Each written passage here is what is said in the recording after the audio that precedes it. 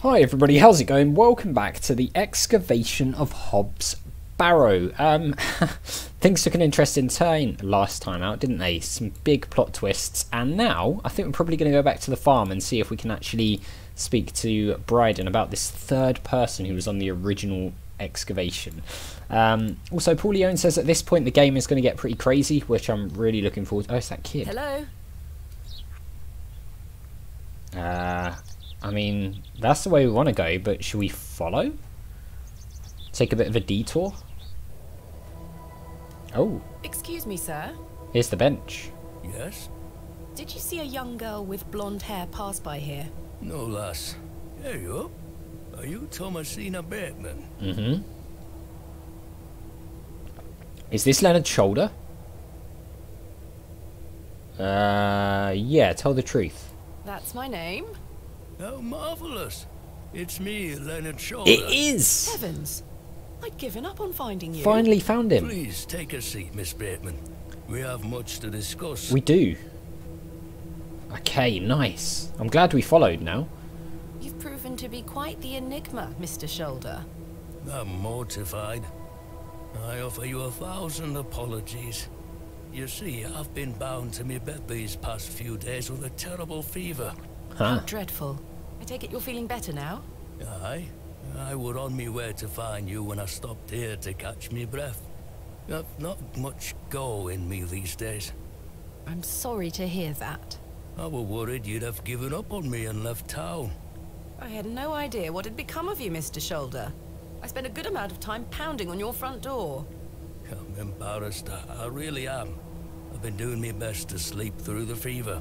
I am so very sorry.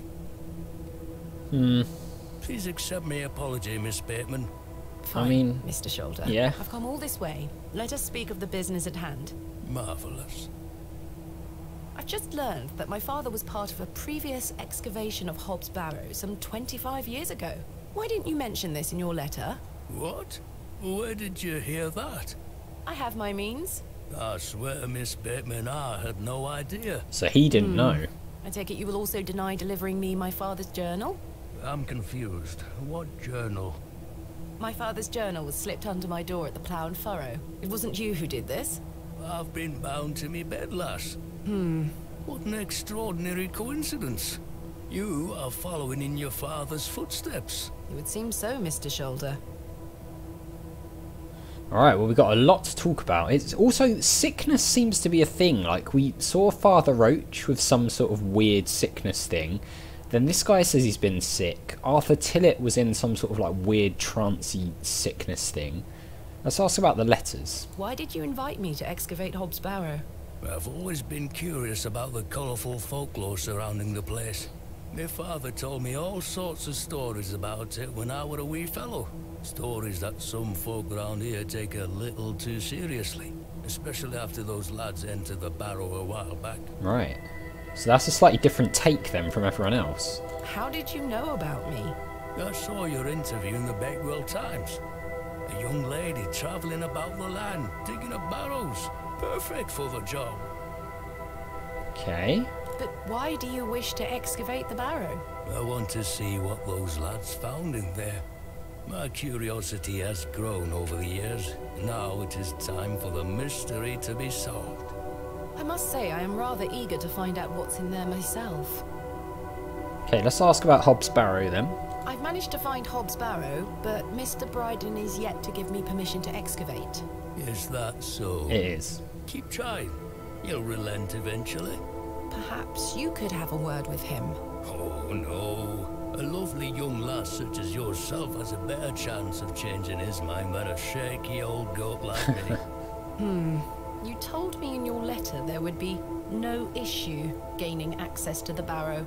I didn't foresee any when I wrote to you. I'm sorry this has been more complicated than anticipated. Don't give up yet, Miss Bateman. Keep trying with Mr. Briden. Alright, we can do that. Let's ask about our father then. Did you know my father? I don't believe so. What's his name? William Bateman. He was in Bewlay for at least a few days, from my understanding.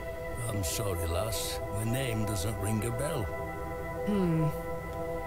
Are you sure you had no idea of my father's involvement in the previous excavation? I'm quite sure. A most fascinating coincidence, but nothing more than that.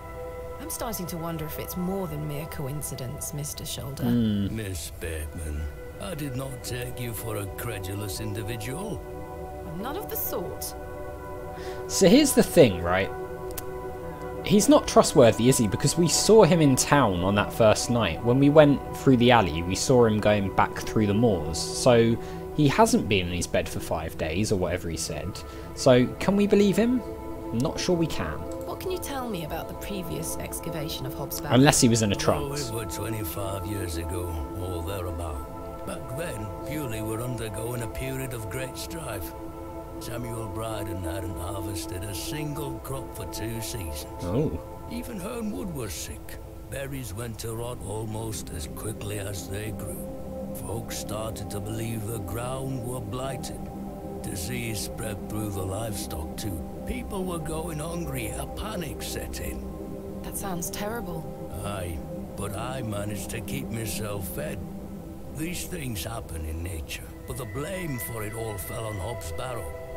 It was long said that a goblin made his home there. A rumour took root that the goblin were not best pleased with the villagers. In revenge for some unperceived slight, the goblin placed a curse on the soil itself. The villagers believed that ridding the barrow of its lodger would put an end to it all. Right. Hogwash. My father would have paid no heed to such tales. Whether it were his intent to join the excavation when coming here, I do not know. But whatever it were that Samuel Briden and those lads did inside that barrow, people say it did the trick. The crop started to grow back, and health returned to the livestock. Bewlay were no longer in the grip of dark forces. You must understand, folk here are a superstitious lot. They don't want you disturbing whatever it were those lads did. As far as the villagers are concerned, the problem were fixed. The thought of another excavation must be conjuring panic that you'll undo whatever it were they did.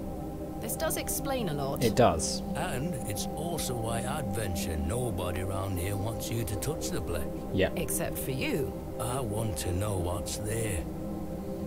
Surely you don't believe these tales of goblins and curses to be true? Not at all. However, I suspect those lads did find something in the barrow. But did it have any connection to failing crops and dying livestock? No. I can assure you there's nothing to fear. Coincidence reigns supreme. So what do you think they found?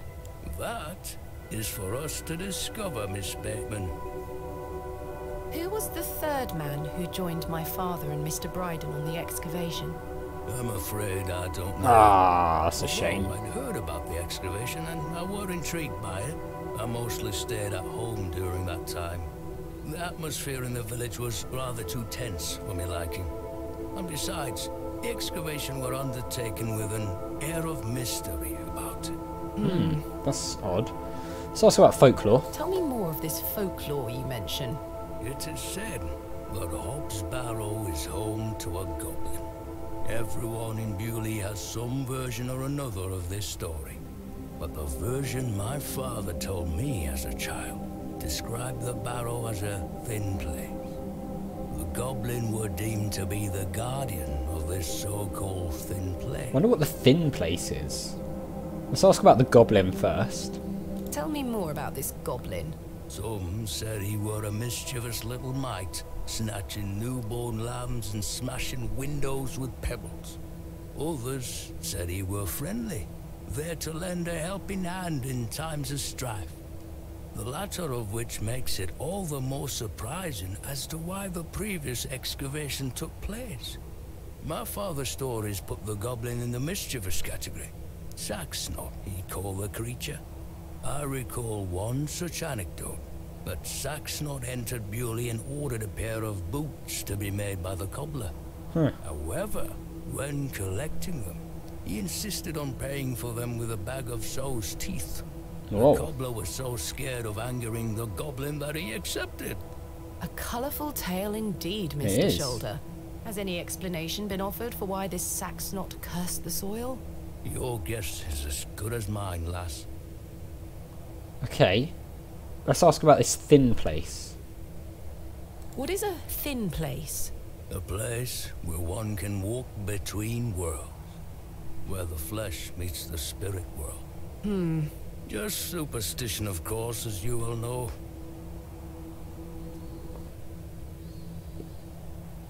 Alright, let's ask him about this dream then, see if he can give any light on that. I had a peculiar dream last night. I met a creature at Hob's Barrow. I suppose you might say it was a goblin. It told me it had saved my father from trouble inside Hob's Barrow. I'll admit the coincidence of this is somewhat astounding. A remarkable coincidence, but nothing more than that. But there is still one thing that puzzles me. The goblin told me proof of its claims would await me in the morning. Surely enough, I awoke to find that my father's journal had appeared in my room. Very queer indeed. Mr. Shoulder, you invited me here, to a town I'd never heard of, only for me to discover that my own father was here 25 years before. And not only that, but that he was also embroiled in some sort of superstitious hysteria which goes against everything he ever taught me. Something is wrong here. Very wrong. This must be more than mere coincidence. It's strange, I'll give you that. But please remember who you are, Miss Bateman. Alright, let's ask about the journal. This is my father's journal. Incredible. Can I look inside? You may. Look at these drawings. Wonder what it all means. You and I both. It all feels very out of character for my father. I'm sure you'll find the answers beneath the soil, Miss Bateman. What about the stone then? What do you make of this strange stone? A carving of a cockerel? Yes, it was strapped to my father's journal. Do you think it could have something to do with the previous excavation? Possibly, though I'm not aware of the motif having any meaning around these parts. Is this your glove? I've been looking all over for that. Ah. Where did you find it? In the alley behind the Plough and Furrow on the night of my arrival. Were you there? As I say, I've been bedbound for several days, Miss Bateman. How odd. Can I please have it? And we also saw him. Thank you. So...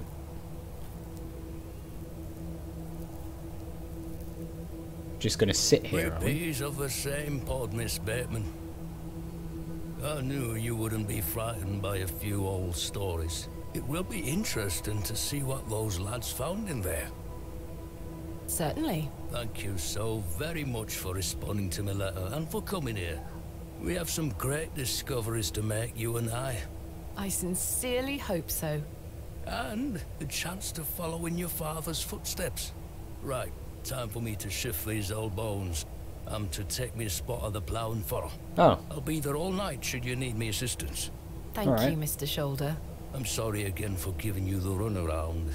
I promise I am not beyond redemption. I won't let you down again. See you soon. looks like he might be around a little bit now. Starting Interesting. to wonder if Mr. Shoulder even existed. Yeah. I was as well, actually. A mystery man revealed. Okay. Let's go to the farm then. We know a little bit about The day was starting to test me. The word coincidence felt insufficient to explain what was happening. It was after that first conversation with Leonard Shoulder that I started entertaining thoughts of a truly irrational nature. What if my dream wasn't just a dream? What if it was all more than simple coincidence? What if that thing really could help my father? It's possible. Anyway, did that tick anything off the to-do list? Oh yes, it did a little bit. We still need to find out more about the stories connected to Hob's Barrow, and we've got to convince Mr. Briden to allow the excavation. So let's head up to the farm, and I mean, Mr. Briden might know a little bit about the folklore.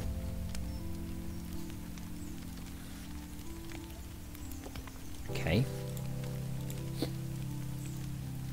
Mummy, What's going on here? Away from the fire, Thomasina. what are you burning? Nothing. Just waste. Huh. Now go inside.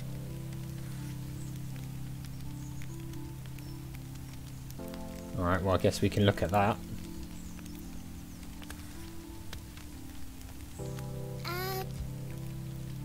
Abrax. Mummy, what is this? Waste. Burn it.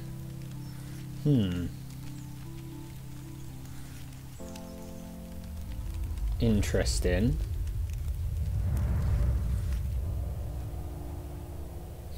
So, I mean that's like, that could be like a demon related thing, right?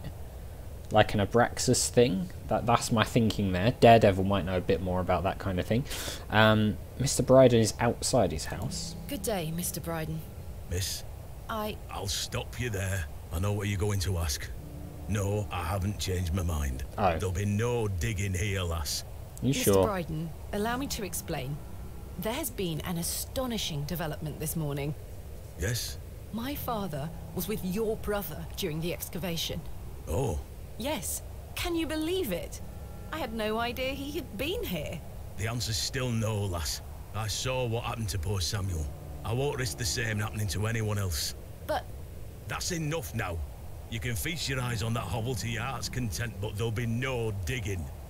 Alright, fine. No digging.